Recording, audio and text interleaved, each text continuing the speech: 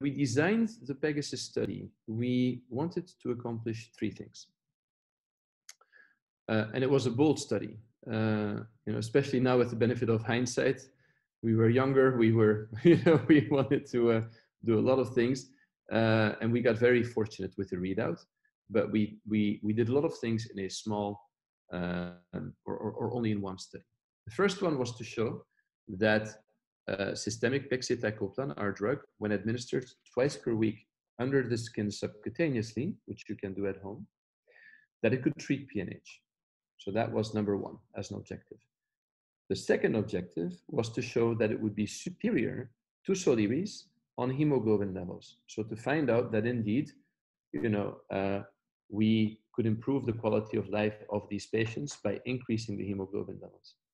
And the third objective, and this is really one that is near and dear to my heart, is we actually did a mock-up of what it would be like for a patient with PNH to see their hematologist, and for the hematologist to tell that patient, well, listen, Peter, there's a new drug on the market. This is a drug that we believe will make you feel much better, less fatigued, correct your abnormal blood results, etc. What is that going to evoke in you as a patient and in the physician to recommend it?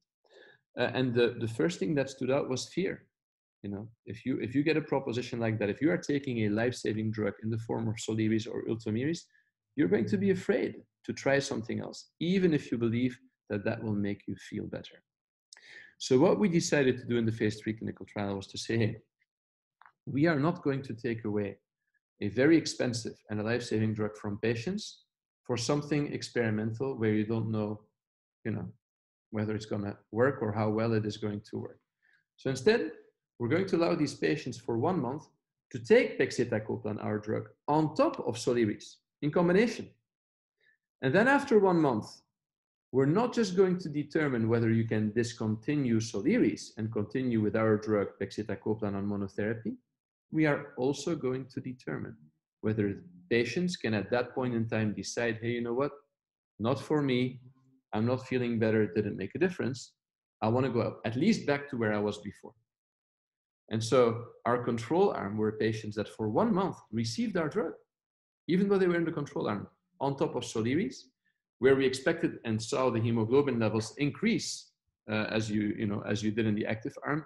But then after 1 month, unfortunately in this trial, because it was terrible for patients in that sense, we had to take the drug away again.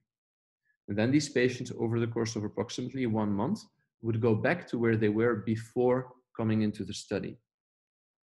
And what we did then is after the 4 months of the randomized period where we compared the two drugs to each other, at that point in time, the 39 subjects that went in the control arm were allowed to go on dosing with pegcetacoplan in the extension phase and beyond.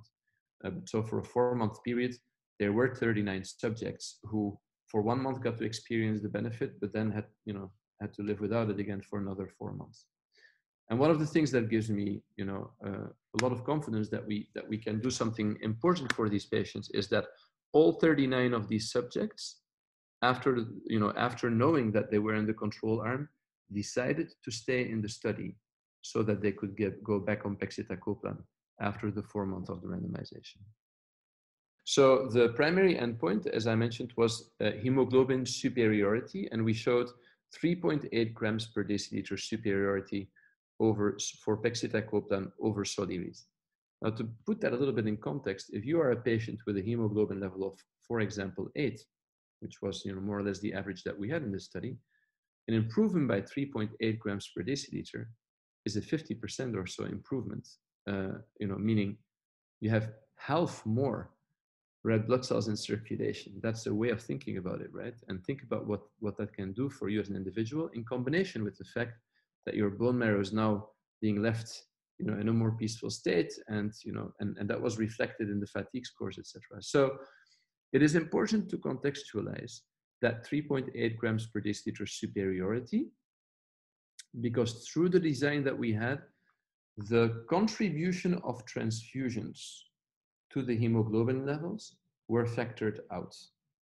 And what do I mean by that? If you have a patient with a hemoglobin level of 10, for example, but that patient needs to get a transfusion every 2 to 4 weeks, right? well, then that value of 10 is an artifact created by the artificial red blood cells that are brought into your body, right?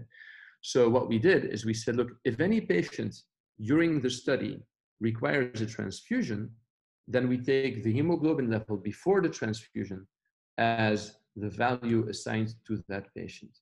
So, patients on Soliris were much more likely to be transfusion dependent. So the value of hemoglobin that would trigger the transfusion in that group would be the one that was used towards the endpoint readout, meaning there's a 3.8 grams per deciliter superiority filtered for the contributions, the artificial contributions of red blood cells, which in this case was primarily to the control arm, of course. So that was the primary endpoint.